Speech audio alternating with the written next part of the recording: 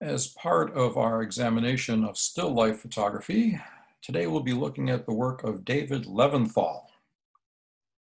Now, Levinthal could be kind of considered a conflict photographer, photographing wars and conflicts, but he's a little different than that. A typical conflict photographer goes off to a foreign country where there are battles going on, risks their life trying to get the shot in the middle of battlefields and violent situations.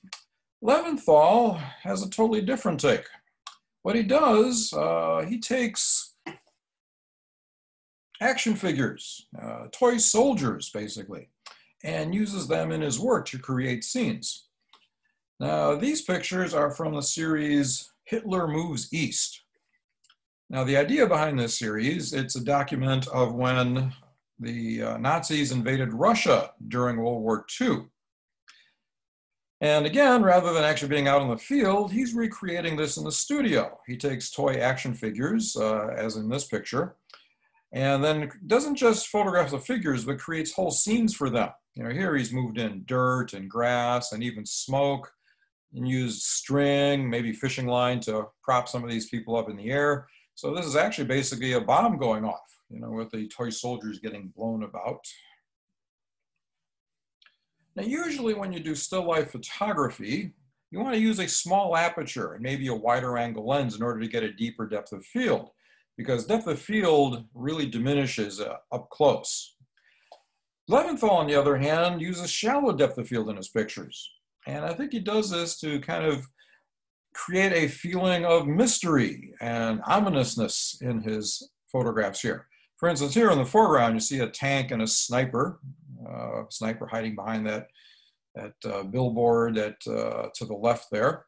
But in the background, we know there's buildings, telephone poles, others. We can't quite see what's going on. So we have the same kind of dread that a soldier would, facing the unknown.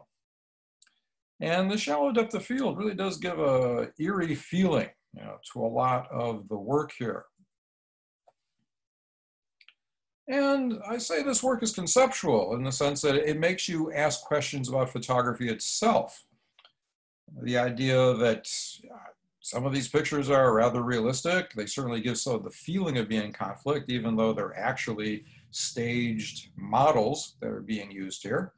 So do we get the same message here?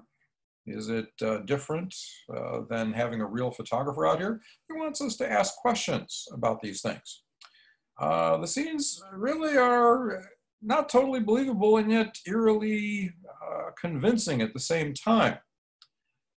And the way he creates these whole sets too to recreate the scenes, I think is really very interesting.